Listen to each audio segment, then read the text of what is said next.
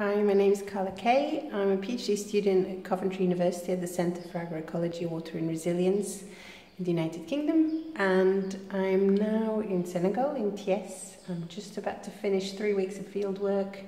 It's been very exciting. I've been in the village most of the time, but today I'm in Thiès, in a very big city in Senegal, just meeting up here in the headquarters of the Senegalese Association for Peasant Seed Producers and doing some work, just finalising documents and everything. So quite changed from the village and no power.